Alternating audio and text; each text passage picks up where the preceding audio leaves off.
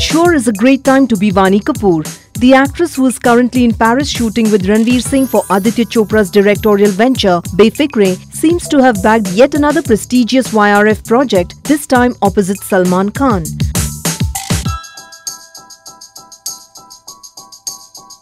We earlier informed you that Salman Khan has been roped in to play the lead antagonist in YRF's Dhoom 4, and now we hear that Ms Kapoor is in talks to play his love interest, a report in Hindustan Times stated. Well, if true, this show would be one pair to watch out for, right?